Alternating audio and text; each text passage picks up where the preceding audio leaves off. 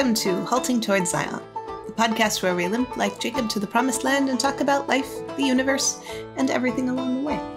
I'm Emily Maxon, here with Greg Uttinger and Brian Broom, and we are wrapping up the book of Judges today. We have one more story about a Levite. And that's kind of all the introduction this story needs or could possibly have. It's one you might not have heard in Sunday school, but it is in the Bible. So what's going on here? Well, again, this is one of two stories, a pair that go together, that finally answer for us the question, what's with this cycle of apostasy, repentance, apostasy? Why? How did we get here? Why couldn't... If you've There's read the book water of Judges, at the bottom of the ocean. Yeah, you want to know, why can't we break through this? Why is this so repetitive? Even though some of these stories are fun and, as you say, material for Sunday school lessons and kids really like them, you're sooner or later, if you're serious, you're left with the question, but why is this? Is this just the way life is? Covenant living always ends in failure, and God's people never get anywhere, and the enemy always wins, and sin is stronger than all of our grace. Or is there something else going on? And so at the end, having got our attention, the writer, whoever he may be, is telling us two stories about Levites. They're kind of generic Levites, although at least, of course, they had real historical existence. One of them we get the name of right at the end, and the name adds punch to the story. The second if you one, haven't listened yet to our episode on that story, go back listen to the last episode we released. The second one we're never told. And so these are, in a sense, generalizations, but since God makes them, they are valid generalizations.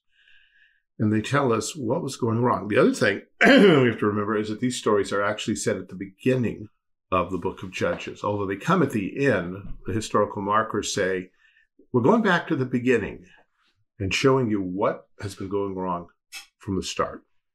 And we'll note some of those markers as we go along in this particular story. It begins with the familiar refrain, there was no king in Israel. And this is not a political statement. This is a theological statement. God's people were not submitting to their covenant king, to Jehovah, to Yahweh. They were doing whatever they wanted to do, and that's kind of the lead into, well, why is that? Weren't people calling them on the carpet? Weren't people instructing them? Weren't there ecclesiastical and civil consequences for doing whatever you wanted? And the answer is, no, not really. We're going to see some civil consequences, some military consequences at the end of the story. And even then, Hosea has an interesting note about the whole event. We'll look at that toward the end. Anyway, we're back to Levites, and this one again is sojourning on the side of Mount Ephraim. So Ephraim gets highlighted yet again, the tribe that cannot be reconciled, that always wants to be in the lead. Not that they are doing anything particularly here, but that it's just the spotlight goes over there. And out of this comes this Levite who took himself a concubine out of Bethlehem, Judah. Bethlehem had played a role in the last story, too. It's not a particularly great role. We're told that this Levite had a concubine. We need to remember what a concubine is, because I don't know about you. Growing up, I was told it meant a mistress, which is not that's what I was told. Yeah, that's not what it means. It means she's an unendowed wife. Now, sometimes men took concubines or even second wives in addition to their first wife. The crime is bigamy. It's having more than one wife. But as you read through the Old Testament, sometimes the words wife and concubine are used interchangeably. What concubine means is that she came into the marriage without a dowry. She didn't have any money. She may even have been, the Levite here may have given the bride price to the father, and the father kept it. So she is in some levels like a slave or servant in that she has no capital of her own. Of course, by that standard, a lot of American wives are in exactly the same position, having no leverage, no education, no money, nothing in their own name. Maybe they have a wedding ring they could hawk if they had to. So, which is why, this is my little soapbox about why it's not insane to think about 6 months of income going to a wedding ring. No, it is not insane at all. And it's also why men should, as they are able, buy jewelry for their wives and a life insurance policy and a few other things. and why women should be educated and have the ability to provide for themselves. Because in this world, nothing is certain. Husbands die. Disease, murder, war, and men are unfaithful, and women are sometimes left high and dry with nobody to fall back on. So, yeah, concubines, not, and the Bible presents, and this would be a discussion in itself, but the Mosaic Law, one of the first things that Moses does in the Book of the Covenant, the case laws that follow the Ten Commandments, is to discuss concubinage and to spell out the rights that a concubine, an unendowed wife, has. And they're significant. Mm-hmm. She is not just a slave who can be bossed around, even if she does not have the full capacities and resources of a married woman. But also, since the concubinage thing is wrapped up in the sabbatical laws, and that's the context, we take it that in the New Covenant, this particular position has passed away. Paul and Peter go out of their way to point out that Christian women are the daughters of Sarah, a free woman. Mm-hmm. Christian wives are free women. They're not to be concubines, and husbands are not to treat them as such. Anyway, having said that. That is actually important for this whole discussion that follows. Well, yeah, it is. His concubine played the whore against him. I looked at that phrase because someone suggested it doesn't necessarily mean what it sounds like. And as I read through the commentators, quite a few said, well, this could just mean. But as I read the reasoning was sort of made up. The Hebrew word, when every time it's used in Scripture, it does mean commit adultery. So I think the attempt, I think, is from these commentators, is a misunderstanding of the whole passage and a misunderstanding of the gospel. Because here we have a representative of God, and this Levi, this representative of God, this pastor, his wife commits adultery. Now, there is that moralistic thing within us that says, well, good for her, good riddance, let her go, consider the matter grounds final. For divorce. Grounds for divorce, grounds for execution. Mm-hmm. And obviously there's no taking her back. And I actually read that. And there was one commentary that said, well, the Mosaic Law would actually forbid her from going back. No, it doesn't. No, it doesn't. There's nothing in the Mosaic Law that says that. It does say that if you divorce her and she gets married to someone else, then she can't come back. But even God overrides that one with respect to his covenant relationship with Israel. I believe it was in Isaiah, I don't remember. So I think there's an attempt to tone down what's happening in order to guard the Levite, which is probably the last thing we need to do in this chapter, because that God's not guarding him. God's putting all these sins out there in the open. Anyhow, she apparently commits adultery and goes away to her father's house, and everyone jumps on her father for taking her in, but it is a very human thing to do. And since we don't know all of the circumstances, we should be careful about being hypercritical here. Women didn't just go out and get jobs and start over renting someplace. It was not that culture. The alternative. Where else is she going to go? Yeah, she probably. She's unendowed. She's unendowed. She has no money. She'd end up being a prostitute otherwise. So I don't think we can be critical of the father at that level, at any rate. And then some people have criticized her father. Well, look what kind of daughter he raised. I'm sorry, fathers have no control over what kind of daughters they raise. The question is, have you taught? Have you explained? Have you loved? Have you disciplined? Have you admonished? Have you pointed to Jesus? But in the end, it's not, the father can't be held responsible if his daughter fails in marriage. So again, there's a lot of, among these, and I'm thinking here of Bible Hub, which I still think is an excellent resource, but every now and then you hit a passage where I think the pastors, the commentators, have not thought well through what they're doing. They take it in bits and pieces with some assumptions in the back of their heads that could stand some scrutiny. So she goes back to her dad's house, and the King James says was there 4 whole months. The margin says a year and 4 months. The reason is because of a rather odd expression in Hebrew. And I watched the commentators fight this one back and forth, and I'm in no position to judge. But the Hebrew says she was there days, 4 months. That is used elsewhere as a year, days. She was gone days. It was a whole year, and then 4 months. So that's possible. Yeah, or just maybe 4 months. For our purposes, it doesn't matter. Because whatever it is, the husband's going to go looking for her. If it's 4 months, what's with that? Why is that? Why does it take so long for him to realize, oh, maybe I should go find her? If it's 1 year and 4 months, it's ridiculous. But anyway, at some point... Would he be maybe waiting to see if she's pregnant? Oh, I hadn't even thought of that one. Yeah, maybe so. Her husband... Yeah. Sorry, I'm just processing that now. None of the commentators even brought that up, so, I'm a guy. But they're all male. Yeah, exactly. That's a mine.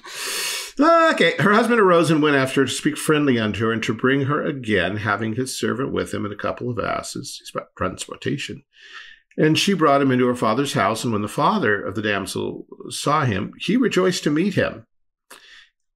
I don't know if that means meet for the first time or just to see him. And his father-in-law, the father's damsel, retained him, and he abode with him 3 days. So they did eat and drink and lodge there. So far, this is a soap opera. Mm-hmm. It's a typical primetime romance. There's nothing much going on here. We're kind of saying, what? And it's about to get worse. It's more boring. Came to pass on the 4th day, when they arose in the morning, that he arose up to depart, that is, the Levite. And the damsel's father said unto the son-in-law, Comfort thine heart with a morsel of bread, and afterwards go your way. And they sat down and did eat and drink both of them together. For the damsel's father had said unto the man, Be content, I pray thee, and tarry all night, and let thine heart be merry. And when the man rose up to depart, the father-in-law urged him. Therefore he lodged there again. And he arose early in the morning the 5th day to depart. And the damsel's father said, Comfort thine heart, I pray thee. And they tarried until afternoon, and they did eat both of them. Notice both of them. Notice who's being left out in this whole last few verses. The girl's not there. Where is she? What's with this? Why isn't he spending time with her and rebuilding the relationship? Why is it all with Dad? Just a little off. And this whole delay thing. What's this about? Why? We probably have all visited relatives and they press upon us to stay one more day, stay a few more hours, stay for supper. That's human. But it just keeps going and going. And again, this is the Bible. This is the Word of God. Where is spiritual truth here? I know, again, it just seems kind of dull and pointless. Well, they did eat both of them. When the man rose up to depart, he and his concubine, oh, there she is, and his servant, who's been left out, his father-in-law, the damsel's father, said unto him, Behold, now the day draweth toward evening. I pray you tarry all night. Behold, the day groweth to an end. Lodge here, and thine heart may be merry. And tomorrow get you early on your way, that thou mayest go home. So one more time, it's just dragging out. And there's something in us just on a literary level that says, come on, something's got to be going on, and this isn't it, and we're bored. Can something happen? And emotionally, we're saying, you need to get home. The whole thing was to rescue your wife and bring her back and reestablish a relationship, show her you love her. Doesn't seem to be happening. True, there's lots that we're not told, but it's not being highlighted for sure. But the man would not tarry that night. He finally makes a decision. And he rose up and departed and came over against Jebus, which is Jerusalem. At that point, Jebus was still a Canaanite city, controlled by the Jebusites. David had not taken the city yet, because David isn't born yet. And there were with him 2 asses saddled, and his concubine also was with him. And when they were come by Jebus, the day was far spent, and his servant said to his master, Come, I pray thee, and let us turn into the city of the Jebusites and lodge in it. Now, in the ancient world, Ramada inns and holiday inns and all that were not a thing. The only hotel-like things, the only inn-like things generally were brothels. And you could go in and stay on the lower floor, get some food, and sleep on the floor with everybody else by the fire. Or you could use the services of other things available elsewhere. Mostly good civilized people hoped that someone would invite them in for the night. Hospitality was a highly praised virtue. We did a podcast on hospitality quite a while ago in the book of Genesis. Yeah. And so... Back in Abraham. Yeah. So they kind of were looking for something along those lines. And his master said to him, We will not turn aside hither into the city of a stranger, that is, someone outside the covenant. This is not of the children of Israel. We'll pass over to Gibeah, which belongs to the tribe of Benjamin. And he said unto his servant, Come and let us draw near to one of these places to lodge all night, in Gibeah or in Ramah. Ramah, it's where Rachel's tomb was, not far from Bethlehem. And they passed on and went their way, and the sun went down upon them when they were by Gibeah, which belongeth to Benjamin. The sun setting is rather ominous here. Night is coming. And they turned aside thither to go in and lodge in Gibeah. And when they went in, he sat him down in the street of the city, for there was no man that took him into his house to lodging. Now, again, to us in the 21st century, that, of course not. Why would there be? No, in that world, you stood there and looked lonely and lost. Someone would come up and say, hey, do you have a place to stay? Reminds me of Paddington. Yes. He goes to the train station expecting to be taken up as a lost child. And yes. Stranger danger. Don't look at the strange bear. We can't just take a random bear home. Not random. My name is Paddington. No, they gave him that name, didn't they? What was his real name? Is that ever revealed? Anyway. Yeah, it was in bear language, though. Oh, okay. So no one takes them in. Behold, there came an old man from his work out of the field at even, which was also of Mount Ephraim. Oh, so there is a good guy from Ephraim, or is there? He sojourned in Gibeah and put them into the place of Benjamites. And when he had lifted up his eyes, he saw a wayfaring man in the street of the city. And the old man said, Whither goest thou, and whence comest thou? He said unto him, We are passing from Bethlehem, Judah, toward the side of Mount Ephraim, from thence am I. And I went to Bethlehem, Judah, but I am now going to the house of the Lord. And there's no man that receiveth me to house. But, there's straw and provender for our asses, and there's bread and wine also for me, and for thy handmaid, for the young man that's with thy servants. There's no want of anything. The old man said, Peace be with thee. Shalom. Howsoever, let all thy wants lie on me. Only lodge not in the street. This sounds familiar. Note. So he brought him into his house and gave provender to the asses, and they washed their feet and eat and drink. He is, to this point, a very good host, doing all the things that hospitality demands, although the city itself shows none. And so, again, it doesn't mean anything to us, but in that world, it was huge. And also, we at this point, our memory should be stirring of another time that men came to a city and received no hospitality, and the one stranger within took them in late at night. And said, don't stay in the street. And said, don't stay in the street. So that's ticking away in the back.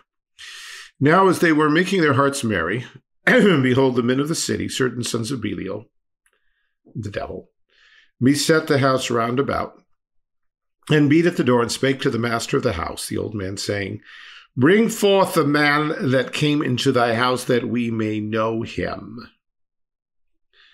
And now the memories come back full like a flood. Yes, these are the exact words which the men of Sodom spoke to Lot concerning the angels.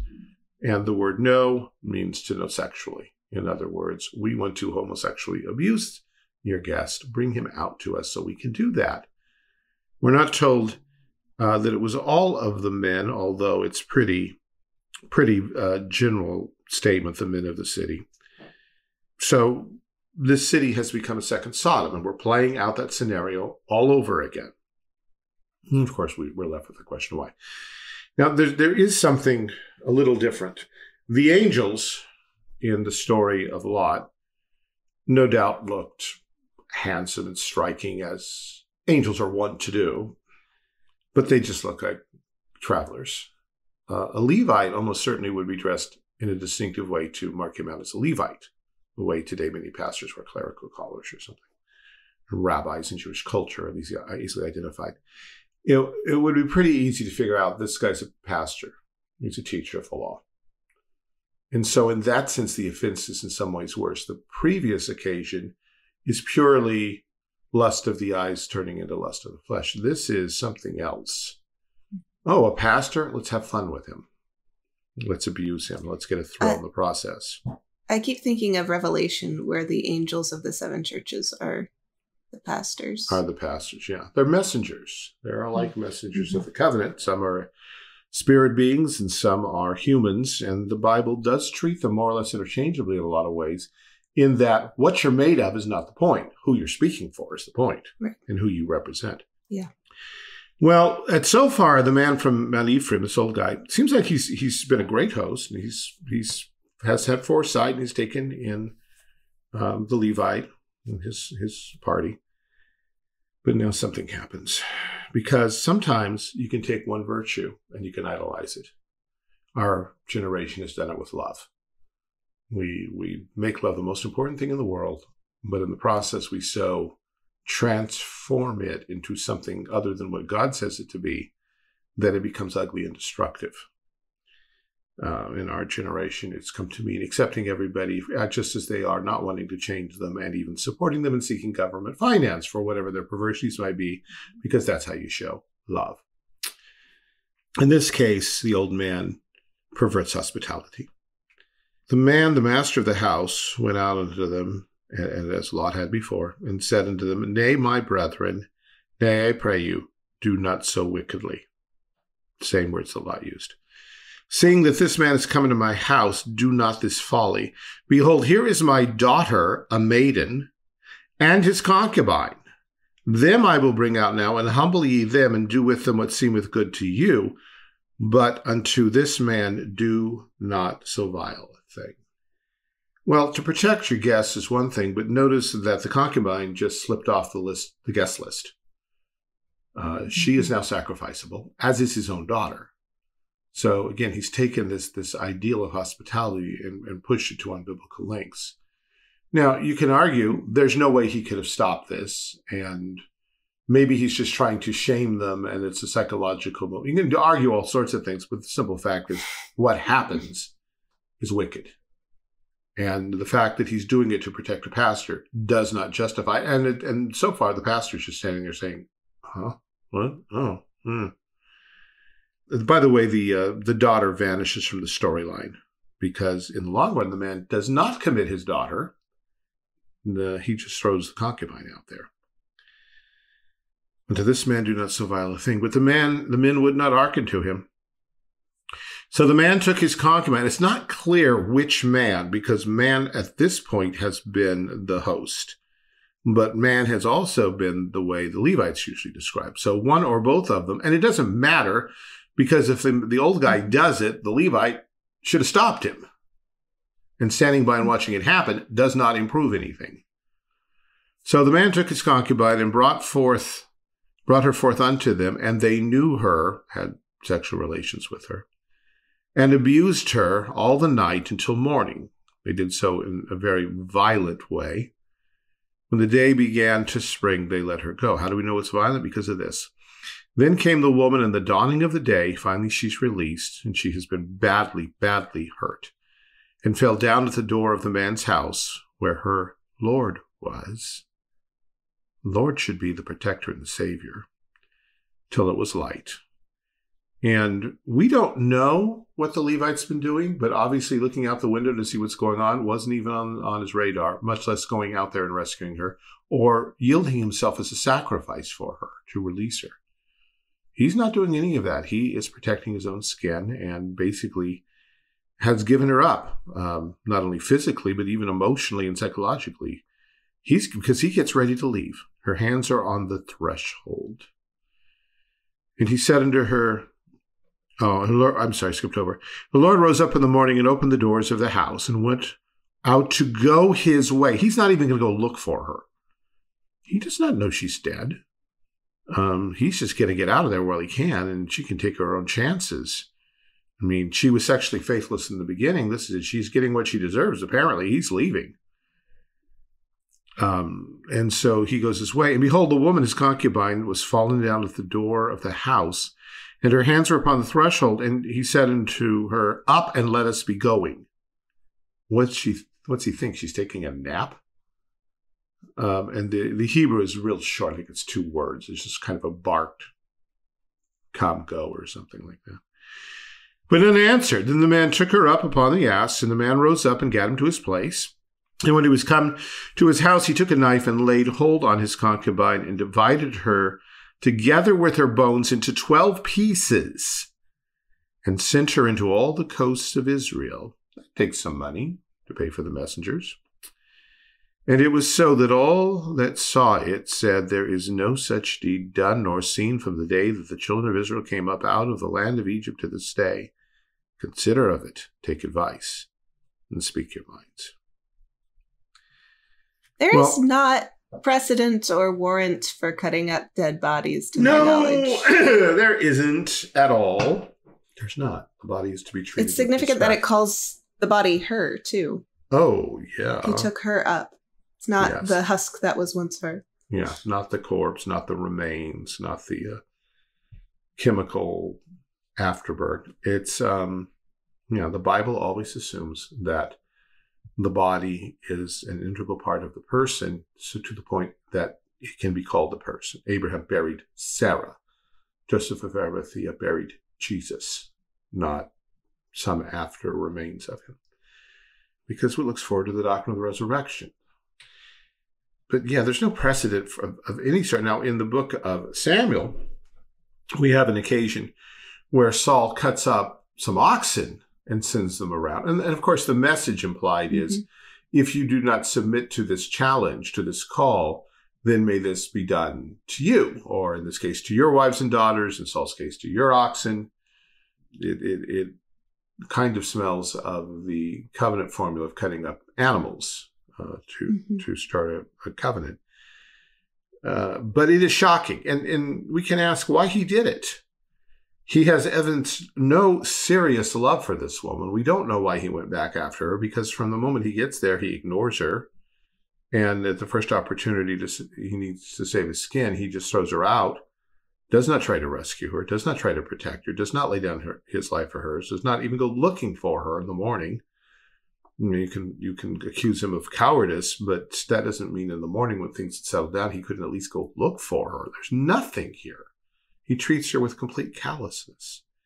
And one of the things in the story that really stands out, and more to me this time as I was reading it than it has in the past, is how devaluing their covenant with God devalued their view of women.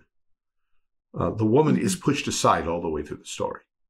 We do not hear her speak. She does not have any kind of voice. She's ignored in the reconciliation process. She apparently is included somewhat in the celebration. She's part of they, apparently, who have a good time that night. And then she's made into a sexual victim and target to save her husband's life and the life of the old man. And so by the way, in passing, the old man, Mount Ephraim, doesn't come off so well after all anyway. So there's that. But this Levite, we look at this guy and say, this guy is a cad. He's a jerk. He is a complete failure as a husband. And that's kind of the point. Remember, we're looking to see what went wrong in Israel. And one thing is becoming clear with the pastors. We saw in the previous story, pastors would sell out the worship of Jehovah in the purity of worship for money, even not very much money. And here we see that pastors will not love their wives sacrificially. If this had been Jesus, we know what Jesus would have done. He would have gone out there, and depending on whether he's in a state of exaltation or humiliation, he either would have laid down his life for his bride, or he would have blasted the people away. This pastor sits back and cringes and protects himself. The pastor here completely fails to image Jesus in any way, with the result that here and in the story that follows, women continue to be treated very cheaply and unimportant, because that's the precedent the pastors are setting. If a pastor will not value his own wife self-sacrificially, then what's the congregation going to do? And you may remember that the qualifications for elders is that he be a one-woman man, be faithful to his own wife. That's the starting point. Not a seminary degree, not mastery of the original languages, not even a thorough working knowledge of the Bible. But first of all, that relationship thing. Is he faithful to one woman, his wife, and does he have his children under biblical discipline? Does he love and admonish them? Kings too. Yeah, you're not to multiply wives yourself. Yeah, that's what the law required. That's not what's happening. Well, given our time constraints, and that we've already seen the Levite pretty well, I want to kind of hustle through the rest of the thing, except for the one time when the Levite appears on camera again, because he shows up and then he goes away. We don't hear about him anymore. The children of Israel, this is chapter 20 of Judges, are gathered together to Mizpah, and everyone except the tribe of Benjamin, and they interrogate the Levite and say, how was this wickedness? And the Levite, the husband of the woman that was slain, answered and said, I came into Gibeah that belongeth to Benjamin, I and my concubine to lodge.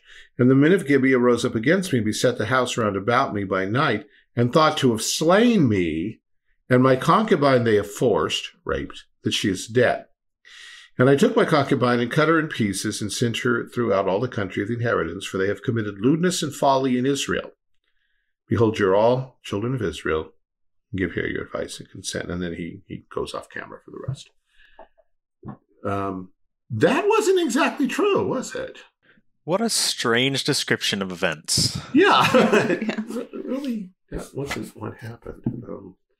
They sought to kill me. Well, maybe, but they didn't say that. They said something very different. And he completely neglects his irresponsibilities, dereliction of duty, throws it all upon these people. And again, we can ask, and I don't know the answer, what his motivations are. After he failed this, most men would at least have the non-self-respect to cringe and crawl into a corner and pull it in after you and not tell anybody that this has happened. Why stir up an entire nation to avenge you of your loss when that was a loss that you didn't even try to prevent yourself? And he doesn't love the woman. So is he just avenging his own self-perception of his honor? And it's very weird. It's kind of well, it reminds me of John Wick and the mindset of the son of the mob boss. Not the actual mob boss who's actually had to deal with people, but the son of the mob boss who thinks he's entitled to all this respect. Fortunately, I have seen John Wick. So that kind of makes sense to me. Yeah. It's a good movie. Very bloody. You killed my dog. That's the one, right? Yeah. I honestly love it, if only for the fact that it's like the audience reaction to it has been like, so why did you go off and do all this stuff and take down like an entire section of the mafia? Well, they killed my dog. And everyone goes, yeah, that makes sense. Yeah. Go at it. Yeah. So, yeah, but if the comparison is accurate, it does not say much about this Levite, at least nothing good. Well, what happens here? Now, our first thought would be, all right, well, this guy is wicked and a jerk and a failure, but now he's called all of God's people in. Things will go better now because the covenant people will handle it well. We'll get some sort of justice, if not perfect justice. And the people agree they got to do something about it. So they swear an oath that no one's going home until this has been dealt with. And they cast lots as to which tribe should go up against the town of Gibeah, because they've wrought folly in Israel. And the tribes of Israel sent men throughout all the tribe of Benjamin, saying, what is this wickedness that's done among you? Now therefore deliver us the men, the children of Belial, which are in Gibeah, that we may put them to death, put away the evil from Israel. Okay, that's pretty much the way things have done. That probably should have happened before they started doing war preparations. But war preparations take a while, so okay, maybe this is okay. But asking the tribe of Benjamin to get its act together and settle its internal affairs is more or less appropriate. It probably should have said, you know what to do, you go execute them. Mm-hmm. So it's fudging the federal-state line a little bit. But it's not too bad. They realize this is serious sin and crime and needs to be dealt with. But the children of Benjamin would not hearken. And we're not told why. We're not told if it's because they did not consider this, sinful. You're going after the gay lesbian community, and you just guys have a problem and an attitude. You don't know what you're talking about. Or was it more along the lines of, well, maybe something happened here and maybe it didn't, but you have no business telling us what to do with our internal affairs, so go take a leap. We don't know exactly. But for some reason, corruption in the FBI, CIA circles. Yeah. We don't know why they refused, but they refused. And it's kind of gutsy of them because they're a tribe. At this time, they were a fairly large tribe, but they didn't outnumber the rest of Israel. So it's gutsy that they took a stand. Not in a good way. Not in a good way. Children of Benjamin were numbered at that time of the cities 20 and 6,000 men that drew the sword, besides the inhabitant of Gibeah. And they were experts with slings. Everyone could sling stones at a hairbreadth and not miss. And the men of Israel, besides Benjamin, numbered 400,000. So Israel outnumbered them by a lot. But they're sharpshooters. Yeah, but they're sharpshooters. The children of Israel arose and went to the house of God and asked counsel of God and said, which of us should go up first? And God says, Judah. You notice what they ask and what they don't ask. Who should go first? Well, that's a good question, but there's a question you really should ask first. Couple questions. Is this what we're supposed to be doing? Is this what we're supposed to be doing? Are we on your side? Are we in step with you? Are there any sins in our midst before we go and fight a battle? Because when we fight battles and we're in sin, that doesn't go well. But they don't think through that. It's just this sin is, and oftentimes we as Christians are guilty of this. Mm-hmm. The sin of the world over there is so horrible and evil that we need to draw all of our attention there and focus on that and fire all phasers in that way. And we haven't stopped to ask ourselves, but is there not sin amongst us? Mm. A blink in the eye. Yeah. God cares more about the sins of his people, ultimately, than about the sins of the world. He can deal with the sins of the world in their time. But he's in the process of sanctifying us. And if we get on our high horse and start attacking people who have done bad things, and yet we have done bad things before his face, we may be way out of line. We should be aware of mass movements to accomplish important things. Not to say that there's never a place for them, but we should be careful as to how we get involved and be afraid of our own self-righteousness and spiritual pride in the midst of such things. Oftentimes the leaders of those movements have a lot to hide, and by focusing attention on the evil out there, they draw it away from their own personal evil. So anyway, God simply says Judah without correcting, amplifying, warning. In a sense, God has already withdrawn his grace from them, because at other times God might say something like, hello, shouldn't you be asking something else? But he doesn't. He just, you want to know the answer? The answer is Judah. The kingly tribe, princely tribe, the tribe through which Messiah will come. Obviously, they should go first. They probably could have figured that one out on their own had they thought about it. So the children of Israel rise up and attack Benjamin. And the Benjamites win. They destroyed of the Israelites that day 22,000 men. That's a lot. Men who are never going home to their wives and families again. And the people, the men of Israel, encouraged themselves and set their battle in array. And the children of Israel went up and wept before the Lord until evening and asked counsel of the Lord, shall I go up to battle against the children of Benjamin, my brother? God said, go up against him. This question's, okay, they're asking a right question, but it's still not the question they should ask, which is, how are we standing with you, Lord? Why did you not give us victory? Why did you let the bad guys win? Why are so many people dead? They do ask the, shall we? Okay, that didn't go well. Should we stop? But not, why did that not work so well?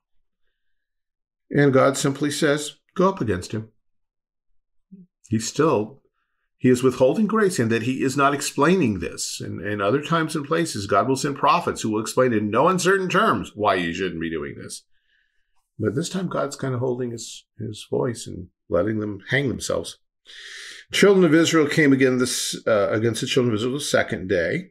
And again, the Benjamites destroyed down to the ground of the children of Israel 18,000 men. Well, it's not as bad this time. It's only 18,000. It's still horrible. We've lost 40,000 people at this point. Yeah. We can project, and eventually we will reach a point where we will start gaining people. Yeah. Instead, that's what statistics has taught me. Yeah. Amen.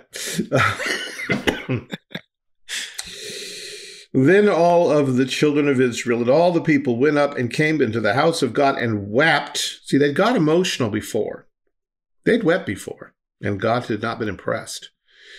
And they sat before the Lord and fasted that day until even, and offered burnt offerings and peace offerings before the Lord. No sin offerings. But they are, with sacrificial blood, seeking God's face. And when they have coming done back these... to worship? They're coming back to worship, gospel worship that emphasizes the blood of the Savior, the blood of the Lamb. And the children of Israel inquired of the Lord, for the ark of the covenant of God was there in those days. And Phinehas, the son of Eleazar, the son of Aaron, stood before it in those days. And there's our historical marker. Mm-hmm. Phinehas appears in the book of Numbers. He's the one when the Midianites try to seduce the children of Israel. Do seduce the children of Israel. And one of the Seminite princes brings a woman right past the tabernacle to take her to his tent and commit fornication with her. Phinehas is the guy who grabs the javelin, goes after them, and runs them both through. So he knew Moses. He was a very, very younger contemporary of Moses, but he was a young man who was at least 30 when Moses died. So we are way at the beginning of everything, if he's still alive. And given his stance for holiness, we can kind of wonder what happened here. Well, very likely, knowing the way these things go, he got overruled. He may have had the spiritual insight to know what was going on, but he may not have the backing from the other tribes and the other leaders. But whatever the case, he's there. And Israel collectively says, "Shall I yet again go out to battle against the children of Benjamin, my brother, or cease?" And God says, and the word is the Lord, Yahweh says, "Go, and I will deliver them into your hand." What follows is a plan. It's a plan that comes directly from the book of Joshua. Let's put liars in wait out in the fields before light, and then we're going to go engage the people and draw them out of the city. And when they're out, the liars in wait are going to rise up and go into the city and take it and burn it with fire when the smoke goes up, then realize we've got the city. And the guys inside will come out, and the guys who are in the field or running away will turn back, and we'll catch them all in between the pincher, and we'll kill them all. So just because God had said you're going to win, it doesn't provoke them to carelessness and let's just go out and hack and slay. It provokes them to strategy, as Bugs Bunny would say.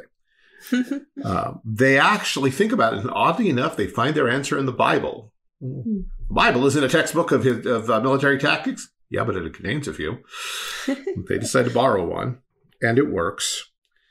They engage, and the Benjamites think that they're winning, and they pursue and move away from the city. Liars in wait hasted and rushed upon Gibeah and set the city on fire.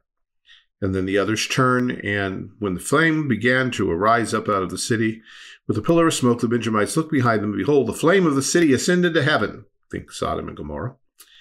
And when the men of Israel turned again, the men of Benjamin were amazed. They saw the evil was upon them, and they tried to run away into the wilderness, but by and large didn't make it. Thus they enclosed the Benjamites round about and chased them and trode them down, and there fell of Benjamin 18,000 men. And those that remained turned and fled into the wilderness into a huge rock called Rimmon. And they killed 5,000 more men along the way, and then 2,000. So that day, those of Benjamin who fell were 25,000. Only 600 survived and make it to the rock Rimmon and abode in the rock of Rimmon 4 months. Oh, wow. I just caught that. That's where we started, wasn't it? Yeah. 4 months. 4 months being isolated from what was left of their families and such. Actually, nothing was left of their families, as we're about to see. The men of Israel turned against the cities and smote all the cities of Benjamin with the edge of the sword. They put them under the ban, basically, and they destroy everything. Man, woman, beast, everything they can find. Sets fire to their cities.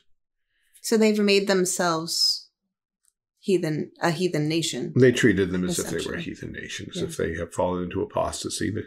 It was the prescription that was given for cities that had apostatized to worship other gods, and they figured, and nobody seems to contradict them, that what they had done by siding with the sodomites and the murderers and turning against lawful authority, both ecclesiastical and judicial, amounted to setting themselves outside the covenant as a heathen nation. And so they destroyed them. And that brings us to the last chapter of the book, which is a little happier, and yet still we're going to be left with some, what? Because the elders of Israel are very upset. They had sworn an oath that they would not give any of their own daughters to the Benjamites, because, heathen, complete separation. But now they realize they've destroyed an entire tribe, and now they're sad about that. They hadn't thought that out before. They build an altar, they offer burnt offerings and peace offerings, and they start looking around for a way to find wives for the men that survive, the Benjamites who survive, so they need 500 of them. And their first thought was, well, we swore an oath up front that if anybody did not come and side with the Lord and fight the Lord's battles, that they would go under the ban. And it turns out that Jabesh Gilead had sent nobody. So they sent out a strike forth and take out Jabesh Gilead, but save all of the maidens. But that's still not enough. And so they found among the inhabitants of Jabesh Gilead 400 young virgins that had not known man by lying with any. They brought them to Shiloh. But they're still short. And the text says they repented them for Benjamin because the Lord had made a breach in the tribes of Israel. Yes, the Lord had. I don't know. I would like to see a little more personal responsibility here. You were the ones who killed them all. And don't blame God for their sins. If you want to talk about Benjamin's sin before the face of God that brought this, that would be one thing. And Benjamin that made the breach, in a sense. Yeah, and our overwhelming zeal that we're now trying to repair. So kind of a confession after the fact that what we did wasn't exactly what should have been done. So yes, God's sovereignty doubtless overruled all of this. But I would, it makes me a little uncomfortable. A lot of this whole chapter, in fact, all of the end of Judges and arguably all of Judges, you're constantly left with this, yes, but something doesn't feel right. Which is often how you feel once you're involved in the judiciary matters of any church. Yes, the elders did the right thing, but yes, you repented, but yes, the people are trying to receive you, but sin is a hard master. Sin is destructive. Sin leaves its little burrs and cockles and seeds behind. And it's hard for any of us to ever say that we got it all right and that we fixed everything. If only we could fix all sin by throwing a ring into a volcano. One decisive act that makes everything perfect. Kiss the princess and she wakes up and everything's else. And of course, in a sense, that's what Jesus did. One decisive act that in the end does fix everything. But one of the messages here is we're not Jesus. And even in the example of the one ring, if you are at least taking the books into account, there's still the scouring of the Shire. There's still wickedness in the world. Yeah, there is. And Tolkien understood that only too well. Yeah, the mustard seed has to grow before the birds of the air can nest. Well, someone comes up with a brilliant idea. We can't give our daughters to these men because of the oath. But how about this? If we pretend we don't want to. There's this feast in Shiloh, and it's accompanied by dancing. The young women come out and dance. One writer has argued that the words imply it's some kind of coming out fertility announcement of, look at me, I'm ready to get married. That may or may not be so. I don't care. It still doesn't justify what happens. Well, but they're ready to get married. Not like this. So these young women are going to come out and they're going to dance. And you guys sit along the parade ground lines and watch and see the one you want and go and grab her and run off with her. And she can be your wife. So we're legitimizing kidnapping here. And tell again, about those sobbing women. Yeah, we're just, Sabine women. Apparently, I've never seen Seven Brides for Seven Brothers, but I've been told that in the story, the brothers justify it by an appeal to the Sabine women and to this story. Do you know about that? I think I remember that. I don't know if they use this story from Judges, but they definitely he's reading Plutarch. Yeah, and he's getting his book learning in, and he says, "Well, we need to just learn about this. We need to go down and kidnap those women, and eventually they'll like you. It's Stockholm syndrome." Yeah, yeah. That's so they do. Stockholm syndrome. I think that may be what we're dealing with here. But when the fathers and the brothers come and say, they stole my daughter, we're going to say, be favorable to them for our sakes, because we reserve not to each man his wife in the war. For you did not give unto them this time that you should be guilty. In the perception of the elders here, when the fathers and brothers come, their concern will be, well, if we let this go, we will have broken our oath. And of course, breaking an oath is a capital offense. If not civilly, at least you can expect God to do something. And the elders kind of assume that that's going to be their only complaint, not, she's my daughter. I did not give my consent. I love her. I'm supposed to protect her. And this guy stole her. I'm going to go after. No. You kept your oath. That's all that matters. Yeah, this is kind of Hammurabi, isn't it? It's like, well, you didn't fulfill your duty as a warrior of Israel. Therefore, your daughter has to pay the price by being kidnapped and forced into marriage. The children of Israel did so. The children of Benjamin did so, and took them wives according to their number of them that danced, whom they caught. And they went and returned to their inheritances, repaired their cities, and dwelt in them. And the children of Israel departed thence at that time, every man to his tribe, and so on. And it ends, in those days there was no king in Israel. Every man did that which was right in his own eyes. Well, no kidding. There's also, so all of these women are being treated as concubines now. Like, we know that women can inherit. Oh, good point. Yes. Women weren't supposed to marry outside of their tribe if they had an inheritance, because that belonged to the family. There was something bigger than them that they belonged to. Yeah. And they're just like, oh, no, I'm sure all of these women have brothers who are inheriting, so they don't need anything. Yeah. And it's all about the brothers and the inheritance. They're not taking into account. Yeah. I'm just mad. Yeah, I am too. And, the first, there was the commentary. I will not, out of courtesy, name the author, because he taught me a lot about Judges and how it works and how to read it. When he got to this, he went real soft on these guys and tried to basically apologize for them and say, well, the girls wanted to get married and it's really kind of a sweet tale. The guys came down to it. What? No. They wanted to go to prom at most, if what you're saying about the dancing thing is true. Yeah, and that's the most you get out of it. They still would have expected everything to be done in the right order, in the right way, with their fathers and their brothers taking a part in the courtship. This is kidnapping, plain and simple, and the civil penalty for kidnapping was execution. Mm-hmm. There is no way this is right. But remember, we're trying to find out, why did things go so wrong generationally from the beginning? And here we have the second part of our answer. The pastors, the Levites, did not love their wives sacrificially, and they set a pattern for all the rest of Israel. It was okay to treat women as subhuman, show contempt toward them. We go out of our way as Christians oftentimes to defend that the Bible has a very high view of women. And the Bible does. Mm-hmm. Israel didn't always. And, you get to the time of Jesus, the Pharisees did not treat women with respect. It is the Bible. It is Christianity that's elevated the role of women, or at least put it where God says it should be. But God's people have not always been there on that page. And here we have an example of a time when they most certainly were not. And the whole thing resonates with that. Every little thing, we see the women being disregarded, treated as property, assuming, the women really want to be raped. No, they don't. Now, that's not how that works. Now, the thing to do here, as we close, I think, is Gibeah is mentioned. This whole battle at Gibeah is mentioned one other time in Scripture, and that's in the book of Hosea, appropriately enough, and in chapter.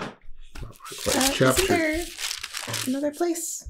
Oh, there may be. Saul from Gibeah? Am I misremembering? Yes, I think. See, yes, I'm misremembering. There's this Gibeah and Gibeon, and I always get them confused. Saul is of Gibeah, yes. By the way, that the battle, the city is mentioned, the battle isn't, except here. But it does kind of explain why when Jabesh Gilead is in trouble, and this, of course, is like 300 years later, that Saul of Benjamin goes to rescue them, and that when Saul dies, it's the men of Jabesh Gilead who go and rescue Saul's remains and cremate them and hide them from the enemy. So this is the point where a lot of the women who become the mothers of Benjamin were originally from Jabesh Gilead because of this whole thing. And there was something else. Oh, and when Saul is anointed, or chosen, rather, and Tamil tells him, he says, why me? I'm of no account in my house, and I'm of the smallest of the tribes of Israel. Mm-hmm. Well, he's of the smallest of the tribes because his tribe was nearly wiped out. Mm-hmm. And it's had to go back to the beginning in terms of reproducing. So, yeah, the thing is in the background all the way through. But there is one more point where God makes an actual comment on the battle. And this is Hosea 10, verse 9. O Israel, thou hast sinned from the days of Gibeah. There they stood. The battle in Gibeah against the children of Israel did not overtake them. In other words, your current spiritual problems, and this is at the end of Israel's history, just before the Assyrian invasions and the captivity. So the entire history of Israel can go back to the days of Gibeah, which again was right at the beginning, shortly after Moses' death, shortly after the conquest of the land.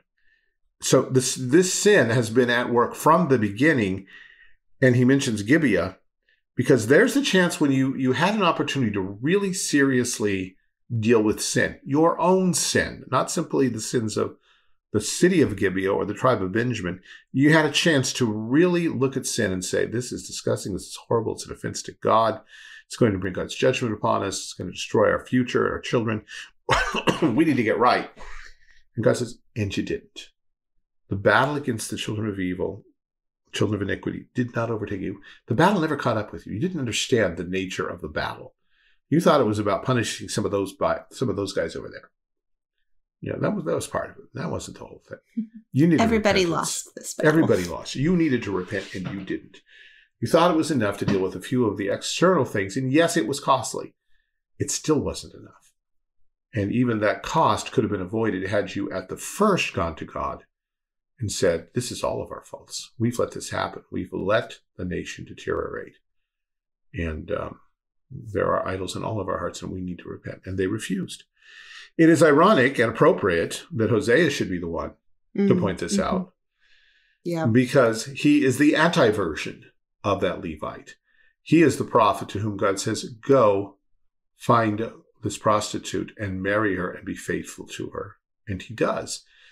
And then she has children, one by him, clearly, but the other two, it seems maybe not. And then eventually she runs away from him, and God says, go get her. Mm-hmm. And again, to look at the commentators, it is amazing how many say, and I'm not just talking about a few modern guys, I'm talking about the old-time guys too. How many say, this is a vision, it's a parable, didn't really happen. Because, first of all, God never asked his servants to do anything so disgusting. Like, what? Huh? Like eating human feces? Yeah. Walking naked through town for, Good Omens, as I recall. Emily, you don't like Good Omens? But, no, I like Good Omens. Oh, you do? Okay. I just don't recommend it widely. Well, I don't recommend it. I'm not recommending it now either. Yeah. But there's a scene at the end where just before Armageddon is being averted, and one of the apparent representative spokesman for God, who remains behind the scenes, says something like, well, God doesn't ask his servants to do anything that would be embarrassing or awkward. And the resident Demon Crowley says, he doesn't know God very well, does he? That is a profound observation, actually. And the authors are not Christians by any means. But yeah, it's amazing how many people say, well, either that would be immoral, therefore God did not do it, or that would bring discredit upon the prophet and his ministry, and therefore God would not do it. So it's a vision or a parable, not something that really actually happened. And what's going on there, of course, is the same thing that what moralism always does. It fails to look into the heart of God. Now, does God normally tell his pastors that they should go find prostitutes and marry them? Of course not. But yeah, that would be contrary to the holiness of God. You mean the God who repeatedly called back adulterous Israel to himself, and in the end sent his son to win back an adulterous bride by his own sacrificial death? That God? The same God who looks at your sins every single day and still loves you? Yeah. Yeah, they have trouble making that obvious connection. And sometimes I just wish I could, pop back in a time bubble and say, before you write that, have you considered this? Because it's in those little moralistic corners of our thinking and our application where we betray the gospel. I know most of these commentators that I read, they're very godly men who in other places strongly defend the gospel of grace, justification by faith, substitutionary atonement, all that. But when it comes down to, but you got to be good, and good will be defined by our sensibilities and what we're used to in this Victorian era, they get a little weird. And they can't always see the simple reflection of, it is I, O Lord. I am the man. I'm the one who's been faithless. I am the one for whom Jesus died. I am part of this bride that is apostatized. And you did come after me, like Hosea went after Gomer. Not like the Levite who sat back and watched it all and washed his hands of it. So, application for our time and our age. And once again, we have no king in the United States. And that's not a comment about our relationship to the House of Hanover or Windsor, whatever it is these days. It's about our relationship to the God of nations. If he is not our king, then we do whatever's right in our own eyes, and it doesn't play so well. Of course, even more abominable is when the church has no king. When we don't even, Jesus will save you. If you want to make him Lord of your life, that'd be great, but that's a separate transaction that happens later. Yeah, Jesus isn't king yet. He's our coming king. That is, in the millennium, he'll be king and force people to obey him. But right now, again, we're back to he's Lord if you make him Lord. And his law, that was for the Old Testament. Doesn't speak just a matter of legal process here. If you make him Lord, where does his authority come from? Yeah, you've kind of elected him. John Locke and voluntarism reign. The church is having a terrible time in our generation right now with recognizing that our first loyalty is to God. As I've seen it play out in these last couple of years, mostly the obvious hallmark of this failure is the unwillingness of God's people to go to church. And to use all kinds of excuses now that may have been valid for a short time or not, to stay away from the public assembly of God's people because it's not that important, it's not that necessary, I can watch it on TV, yada, yada, yada. If we can't get to the first thing of your king calls you into his presence one day a week and you're refusing to come, that sounds to me like there's no king in your life except your own passions and your own soft laziness. And you can expect exactly what she deserves, and the church can expect exactly what she deserves. Everyone's worrying about the expanding power of the state. It's a concern. But when the church does what it's supposed to do, it's not a concern. God can deal with that. God wants us to do what we're supposed to do. What we are supposed to do begins with faith in Christ and worship of the triune God. And so, how are we different? Well, their judges weren't Jesus. Our judges. So we're on the other side of the cross, and we don't have to keep reliving this cycle.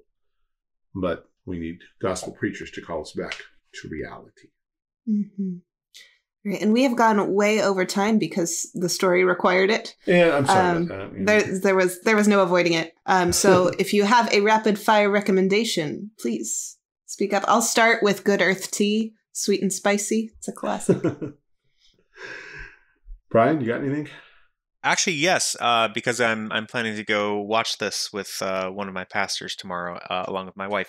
The 2005 Chronicles of Narnia, Lion, the Witch, and the Wardrobe. Oh, I recommend that pretty good. because Yeah. it's a good movie and a fairly decent adaptation. Mm-hmm. Yeah. The and same of course, could not what be we said of the sequels. yeah. What sequels? No. Yeah. There's no Oh, sequels. yeah, they only made one movie. It was too bad. Every series has an episode or two that never really happened. I still have not seen Prince Caspian. Yeah, that's good. For the best. Yeah, I've been And told that. don't even think about seeing Voyage of the Dawn Treader if you haven't. But they pulled all the stories together with a common plot thread. Anyway. Exactly the thing they weren't supposed to do. I'm going to recommend A Christmas Carol by Charles Dickens because it's that time of year. And our school just did the play.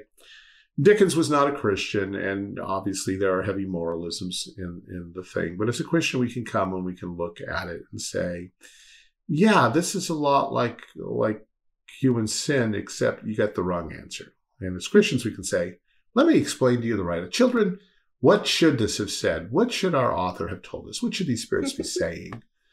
But it is still a beautiful parable. It was aimed at social conditions in Dickens' time. It was not written just for fun. He'd been planning to write an essay on how the industrial age was abusing children and fomenting poverty and all that. It was a little bit of a Marxist twang, but not wholly without some justification. But he figured a story would do it best, and he was right. The story has endured, while all the other essays of that age have vanished. Mm-hmm. And it is interesting to look behind the scenes. I saw Patrick Stewart's version, which I kind of sort of half-heartedly recommend. If he had had more money, it would have been a better production. But it is fun to see Patrick Stewart going to church as the converted Scrooge and walking, and the things that people have not been to church in a long time. Oh, I'm supposed to take my hat off. Oh, I kind of remember this Christmas Carol, but I don't know the words until someone holds up a hymn book and he's able to sing with them. Just little cute touches. And of course, I love Patrick Stewart for other reasons, so I point out that it exists without wholly recommending it, although he does a reading of the book, audio reading, that I have on tape someplace, and it's really good. So there you go. Well, now that you've mentioned Christmas Carol, I'd be remiss if I didn't also say that the greatest adaptation you should all watch is A Muppet's Christmas Carol. Absolutely. Yes. Absolutely. Except watch the DVD version that cuts out Belle's song because you don't need it and it's stupid and it undermines her whole character. So. Oh, there is one that cuts her out? Good. Yeah, the DVD release. They realized after they released the VHS, they were like, oh, no, we didn't need that. And so the next time they released it, when the DVDs came out, they cut it out. Okay, I'm watching the DVD version with my kids. We haven't got to that part yet. Good. So make sure it's not some kind of special extended edition. Yeah, I don't know. I will be very thankful if that's cut out because it was horrible. Okay, anyway, there we go. Merry Christmas, everyone. God bless us, everyone. Merry Christmas. Thank you so much for listening. Thanks also to David, our producer and my lawfully wedded husband. Thank you to our financial supporters. We appreciate you keeping the show rolling. If you'd like to join their number, you can visit our website, which is anchor.fm/haltingtowardszion. You can send us an email at haltingtowardszion@gmail.com. Follow us on Facebook, Rumble, and YouTube. See you next time.